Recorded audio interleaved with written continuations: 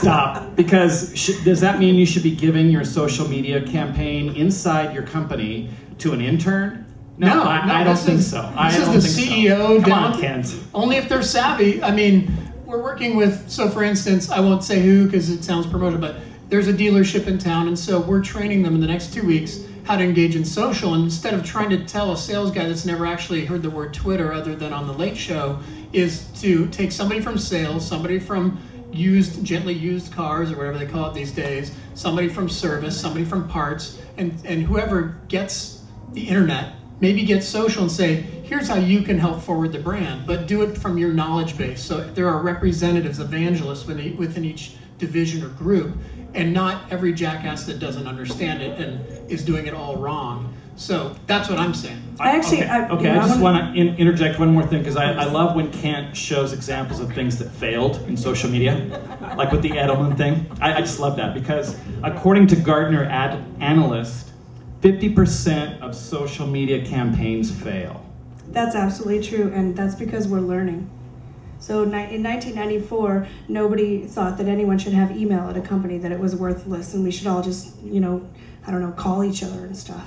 And what about the fax machine? Come on, Jerry. And then 2005, we all thought, we should never have the World Wide Web at our companies because there'd be no value in that. And about 2008, we said we should never do e-commerce. There's too much risk involved with that. And we're at the same place we are in social media. We should not be surprised we're here. It's exactly the same evolution that we've been through over the last 20 years in technology, honestly. I do want to add to something that Kent said about and actually Carrie, about agencies, especially if there's a few of you here who are representing some of those. Honestly, it seems like you're helping, but truthfully, it actually makes matters worse if you have agencies engaging on brands' behalf in social media, because you have to go through an extended amount of training to make sure that and I'm talking big companies, we have 80,000 people at Intel, and all the agencies that those 80,000 people decide to hire to do whatever they want. How do we make sure that those agencies know what's under NDA, what's not under NDA, what product roadmap they can share, what they can't share? It actually creates more difficulty than I don't know, I haven't done the ROI analysis, but it really does create a lot of headaches. So wait a minute. What did you say? You didn't do the ROI analysis? I didn't. So, well, I would say I don't know about the product roadmap NDA thing. I mean, that's the kind of stuff that PR people have had to contend with for years in disseminating information to various publics, regardless of whether it's social or not. So I don't think that that's probably that big a deal. But I will say, since Kent's here representing small biz, I think social media is really, really, really hard for small businesses to do, because it's very, very time intensive. I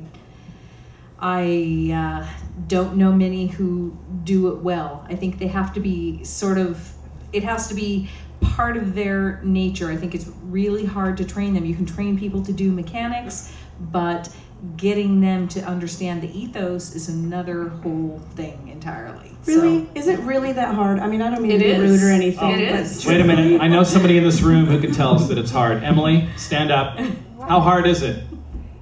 It's not hard. Oh! I'm sorry. I agree with you. Well, it's not hard for you. I can't change a tire and I can Twitter. I mean, it is hard because... Can somebody tweet that? Because small business people already wear so many hats. They just want to dump stuff off. Actually, big business people do that as well, and it's a difficult. I'm not going to disagree with you. They just want to dump something off. They don't want to add something to their day. It does seem like a big risky hassle, and if you've got a business that's already in operations, what's the point? I mean, especially if there's not a clear ROI? Well, let's give it some perspective. So think about this bar. So let's think about Lola's Room. Let's pretend it wasn't part of McMenamins and they wanted to get people here. Okay, there's one guy running the bar. So he schedules using, say, Dane's Twuffer or Hootsuite or whatever, schedule happy hour specials for the next year ahead of time. And those will automatically feed to Facebook. If you talk to Alex at eRoy, he'll tell you how to do that, connect the two. And that sort of thing. And then what happens is you hit send and schedule, and the next thing you know, every 3 o'clock, somebody's coming in and flashing the word shizzle face, and then they get a free drink or whatever it is at 3 o'clock. So not only is that easy, it's absolutely easy to measure how many shizzle faces did we do last month and how many more additional drinks did they buy, etc. So I call it poppycock on all that's not measurable and it's too much freaking work. I wonder if we should talk about something specific and forthcoming in the future still. So this is something Jerry and I discussed a little bit before the panel, and something that we reported on at Read Write Web at South by Southwest.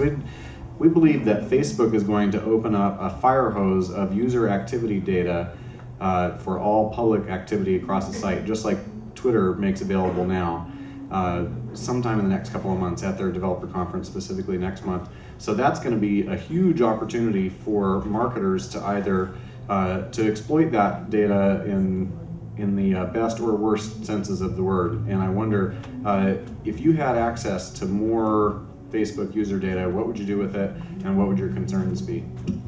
And Jerry, you've got a strong opinion about this. I'm a digital libertarian, so I have a huge problem with that. The problem is that advertisers have access to all the information and my digital footprint and whatever my likes and dislikes are, and I don't have that same transparency back the other way. That's a huge problem for me. And when I think about the things that happened, particularly with Carrie recently, Carrie, you can tell your story with Foursquare, it starts to get me a little bit scared about the fact that there are companies who know more about me than I do. How hard is that?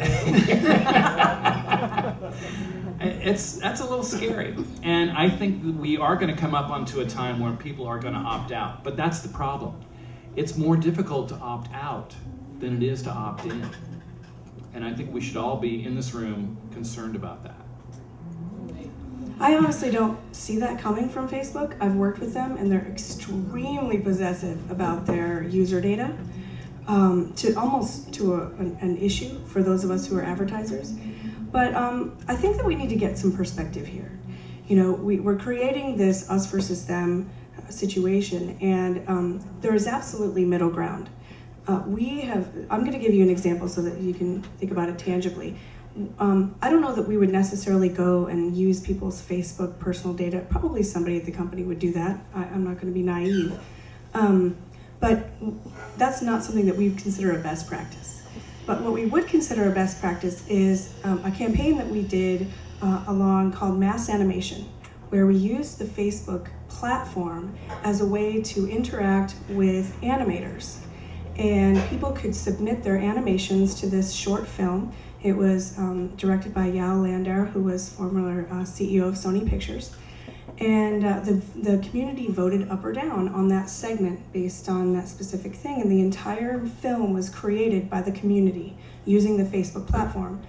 And yes, it was promoting our Core i7 product because that product happens to be important to animators. It gives them extra boost to be able to do what they do. But we weren't exploiting anything. We were using the platform in an interactive and social way. We were creating something of substance using partners to do it. I don't think that being social and having corporate interests are mutually exclusive.